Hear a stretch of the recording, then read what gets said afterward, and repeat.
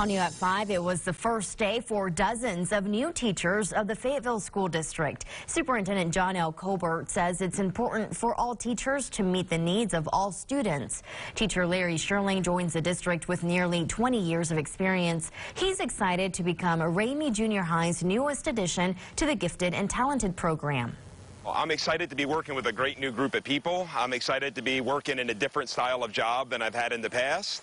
Moving from social studies to gifted and talented education should be an interesting career change. When you're talking about being an educator, you have to be excited about what you do. So therefore, we want to make sure that we show them that we're excited about having them keep that same excitement and take it into the classroom and make a difference in teaching our students.